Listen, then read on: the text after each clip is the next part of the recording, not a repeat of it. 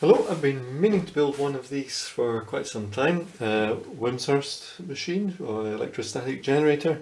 I was getting all the bits together and then I see you get them quite cheap as kits on eBay, so I kind of bought a bit of this one. The original one ran into some problems quite quickly. The spark was quite good and then it became poorer, and it tracked it down to the capacitors. These were the Leyden jar style capacitors originally used, and they started to break down. You can actually just make out, if the camera will focus,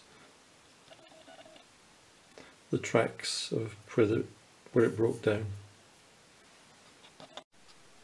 So while it's a good idea, they've actually painted conductive paint inside and out, but the weak point was through where the plastic bolt is fitted into the moulding. So I had to come up with some new ideas. Two ideas. I tried making new capacitors, this with conductive foil. The only thing with this is you get a lot of edges which create corona, which is a problem for leakage. The other idea was to coat it with graphite paint. This is the same stuff as they use on cathode ray tubes. This is the coating here, often called aquadag. It can be applied from a spray and it is conductive, but it's got quite high resistance, but at these voltages that's not a problem. So in the end I've kind of opted for a kind of joint effort. This has got the aluminium foil on the outside, but it has aquadag coated in the inside, and it's in a glass jar, and that seems to work reasonably well. Probably know you need to apply a bit of charge to get these started. And actually here it's quite funny, actually, there you go, you can actually feel the extra effort you need to put in. So we have this charged and jumping over a centimetre.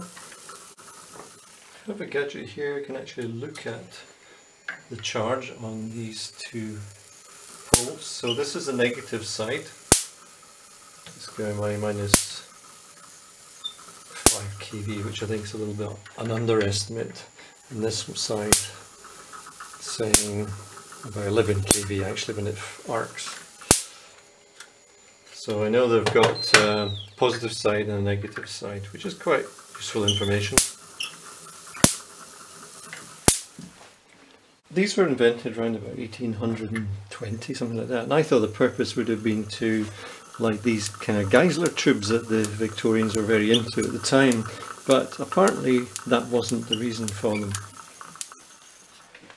So this was probably the main reason for this. This is a Crookes X-ray tube, and these are cold cathode X-ray tubes, and really rely on a not great vacuum inside.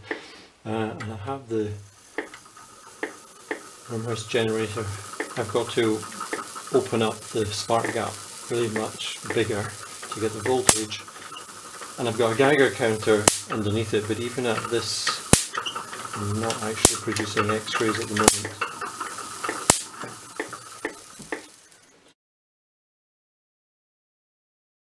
This is a reservoir for regulating gas pressure.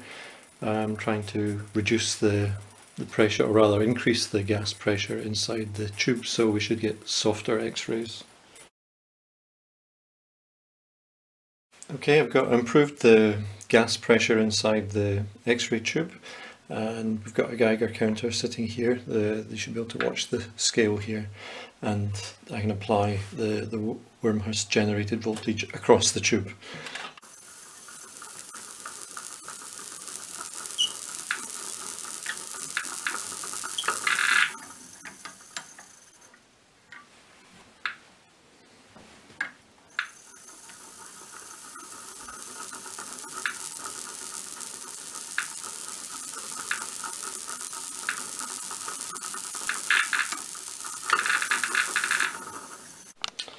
Hope you spotted that. Basically there was an increase in some X-ray production, and there was then a slight flash across the tube where the gas inside actually ionized, and that discharged our capacitors sufficiently that the X-rays stopped.